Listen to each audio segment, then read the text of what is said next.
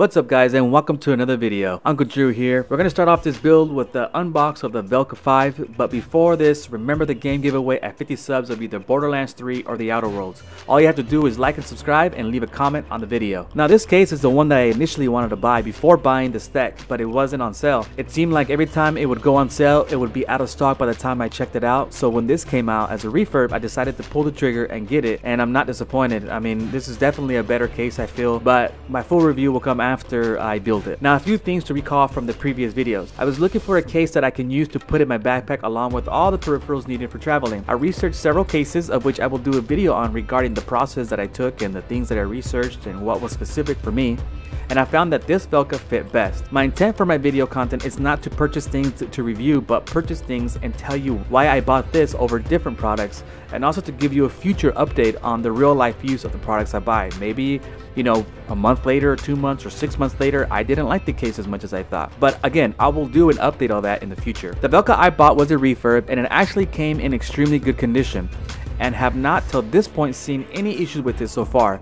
It does come with everything you need except a build manual, but you can download that from the website, so that's pretty easy. The case volume is 5.7 liters, hence the name Velka 5, and it fits all the components pretty snug, so make sure you have everything you will put in the case prior to building it, because going back and adding it will be a pain. Two main things I wanted to point out just before we start the time lapse of the build. Number one, there was a lot of bubble wrap on this case. I'm glad there was though, because the box was snug and it was kind of small. Number two, I'm glad it included two HDMI ports 90 degrees at different angles, so whether it's towards the front or towards the back, or whichever side you were going to go through. So I'm pretty happy about that. Alright guys, and to wrap up the intro here, the rest of the video will be as follows. First it will be the time lapse, then it will be my impressions after building in it, then it'll be the pros and cons, including why I chose AMD over Intel, and why this is so far my favorite ITX case. After that, it'll be what it looks like in my backpack, and my final thoughts after that.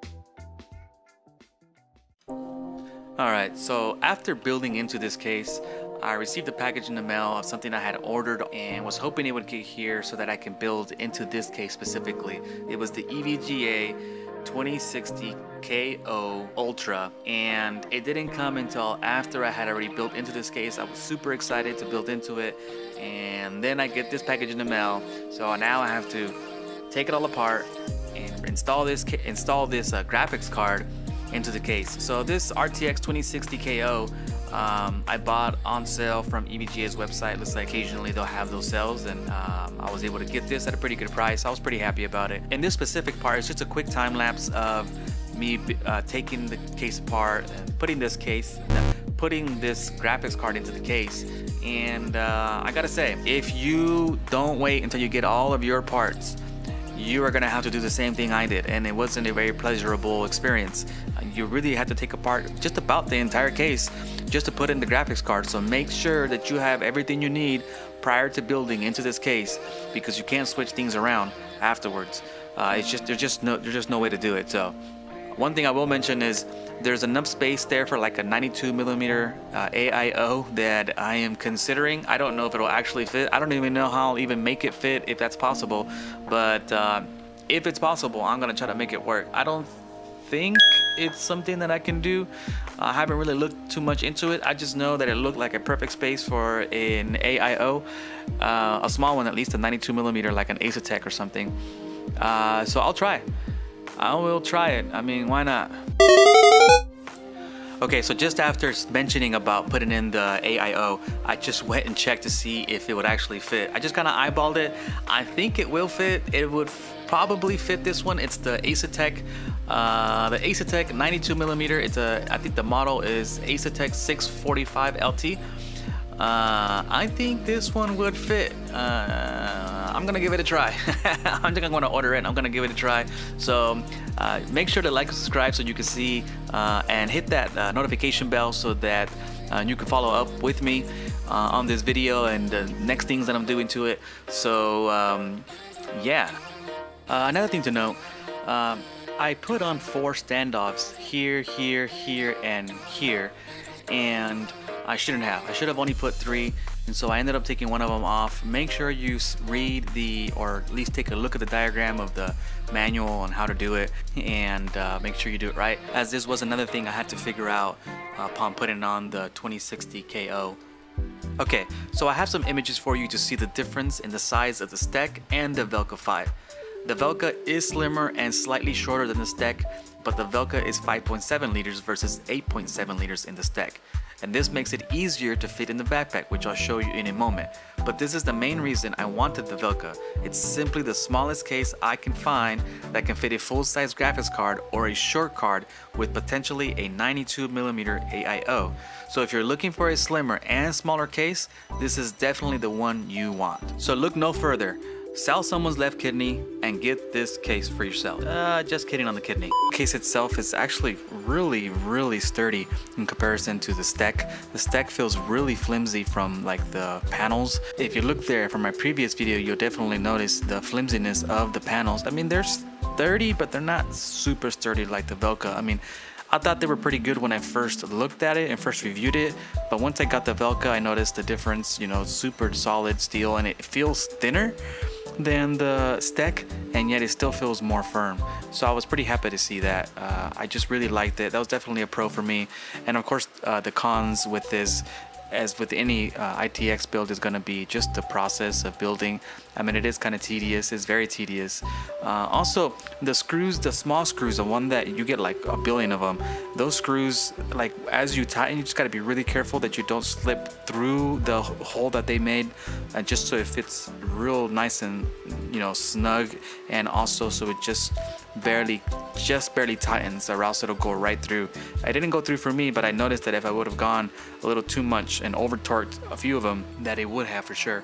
So just be careful with that. Another con I think that I can think of right now is also that all the edges are, it doesn't feel as smooth. I guess I could have smoothed out the edges a little more on the Velka. So maybe they can work on that. As far as why I chose the AMD over Intel, 8-core 16-thread processor for AMD is, you know, about 300 bucks, and you can't get that with Intel. When I got my laptop, which was a 6-core laptop, that thing was kind of pricey, and now you can get a 1600 AF Ryzen processor, which is 6 cores, 12 threads, for $85, or you can get, you know, the 2600 or the 3600, which is still way cheaper. I mean, the 3600 I think is like 160 or 180 or something. So it was pretty easy.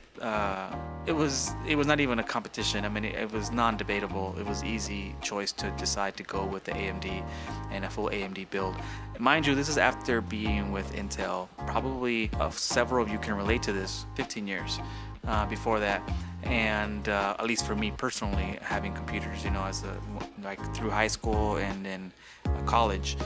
Definitely 15 years of Intel. So going into AMD was different, and something I had to get used to. I know it's a little bit different than Intel. I really like it. I can't complain about it. So definitely AMD the way to go for anybody looking for a new build. Another thing I would have liked that they would have included was not just right angle HDMI ports, but right angle display port. I would have liked that. That probably would have been pretty beneficial as well. I don't know if it costs a lot more to manufacture something like that, or to, you know, outsource something like that, but I think I definitely would have appreciated the right angle display port more so than the HDMI port. I mean, I would have enjoyed both, but if I had a choice, for me personally, I would have chosen the display port. Also, instead of just having the display port or a right angle HDMI port, I would have preferred one of these here. I think, I don't know if maybe they think maybe this would, you know, fall apart easier or what have you. Maybe they thought that the 90-degree would be better. Maybe it was just cheaper to do that, but one of these here would be a lot better. Just a little short, stubby little HDMI extension would have been nice. Now my backpack is a hard shell backpack, and inside you can see the Velka case. It fits really good in there, like perfectly. I couldn't have asked for it to be any better than that. Now with it, I have the keyboard, the controller, the mouse, and an extra long USB-C cable. In the hidden compartment, I have the HDMI adapters, the USB-C cable, a power cable, and then on top of the keyboard in the backpack, I have my Corsair wireless headset. And I just zip all that up and I take off, and it's really as simple as that. This is definitely the best way to do it.